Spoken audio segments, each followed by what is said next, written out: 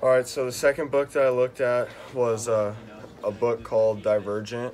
Um, and the co-cultures in this book are that there's five different like factions or clans that you go into once you reach a certain age.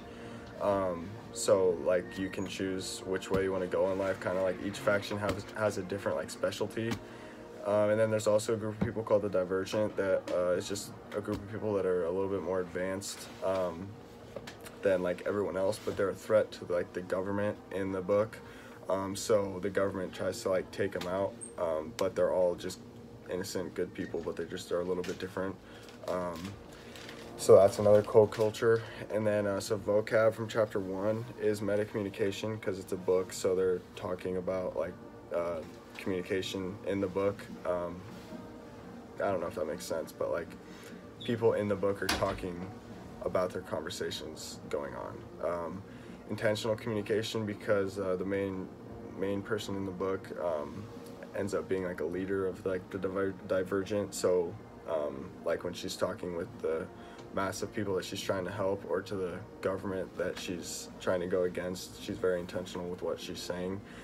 Explicit rules and implicit rules because an explicit rule is like you go to these factions once you get to a certain age, and then an implicit rule is apparently like the government wants to exterminate all the Divergent, so like that's a implicit rule, I guess you could say, for the government.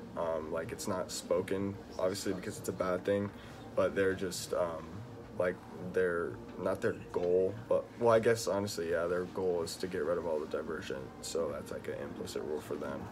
Vocab from chapter two is collectivism, just because it's like a group of people all communicating together, working together.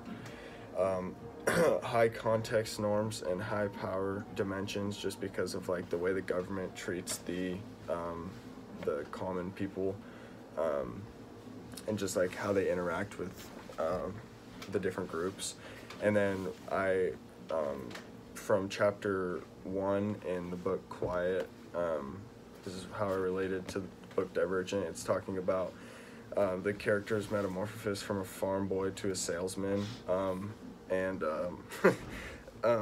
like to public speaking icon. So it's like showing how he started in one spot and then like kind of grew up and went to like another group, which is what happens in Divergent. Like you're born into a faction, but then I think once you're like 18, I think is the age that you like pick where you want to go. So it kind of relates to it's like similar, like you go from one thing when you're born, and then like throughout your life you like go through this cultural evolution, I guess, so you kind of become more cultured in certain things, and like go like you're at a different spot when you're older than you were when you were younger. So yeah.